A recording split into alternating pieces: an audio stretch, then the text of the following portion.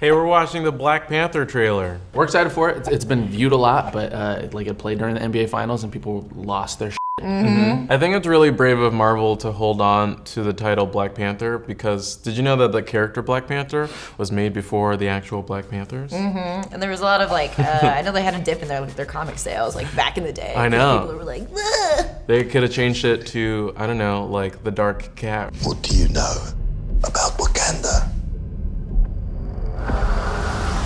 It's a third world country.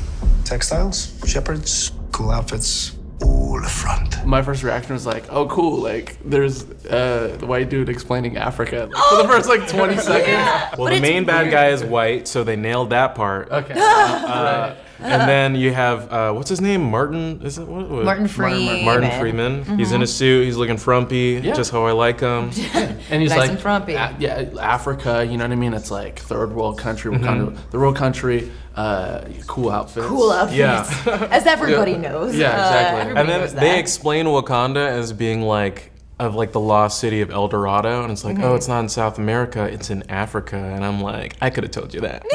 It was because Mansa Musa was supposed to be he was the richest dude in medieval times, and so he had so much gold that he was the legend of El Dorado. So it really was in Africa. So in this cliff part, do people live in the cliff? Is it this is dangerous. There's no railing on these cliffs. Yeah, are people just coming? Do they live in that cliff? It's nice that for hundreds of years, this technologically advanced society hasn't leaked to society at all. It's just snitches get stitches originated from Wakanda. Yeah. Can we talk about this cast though? Oh yeah, I feel they stacked the cast, and the only person that really is missing is already sort of in that universe, which is Sam Jackson. Morgan Freeman. Oh yeah. Sam Jackson actually wanted to be in this movie, and they were just no, too many black people. You gotta be. We gotta save you for Infinity War. It is funny how Forrest Whitaker has become the old man that we go to. It's either Forrest Whitaker or Harrison Ford. Yeah. Morgan Freeman passed the mantle of old wise black actor down to Forrest Whitaker. Kinda.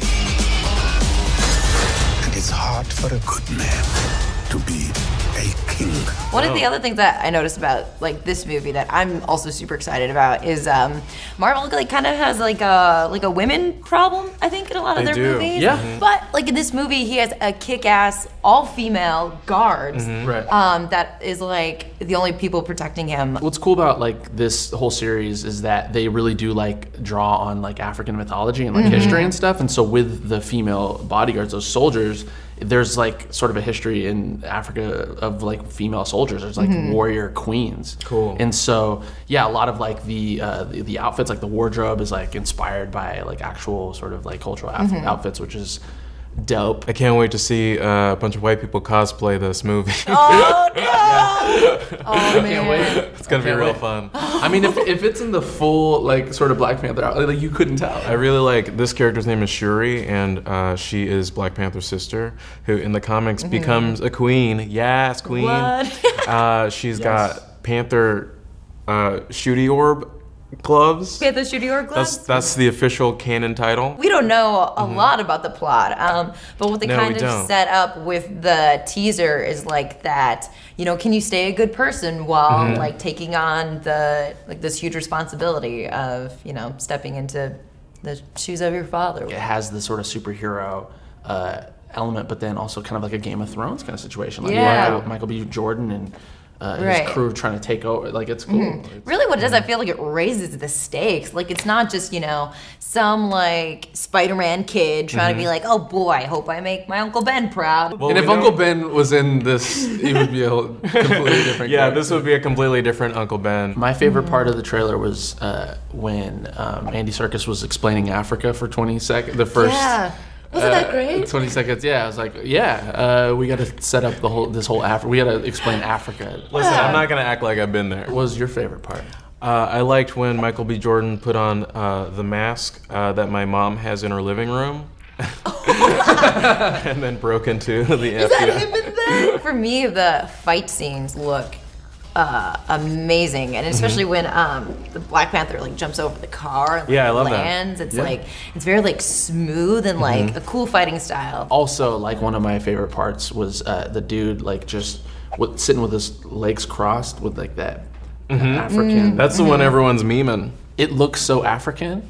Yeah. And a lot of our like fantasy and just like fiction period is based on a lot of like European like throwback style, and it's nice to see like a very Africa-based blockbuster movie. I think Wonder Woman and Black Panther is gonna change the game for superhero movies. Yeah, me too. This is the very first Marvel movie that has a lead that isn't a white guy, and that's crazy. That's crazy. Yeah, I mean, it's like it's cool to celebrate that, but also you're like, really, like, I know. You know what I mean? Hulk was half green.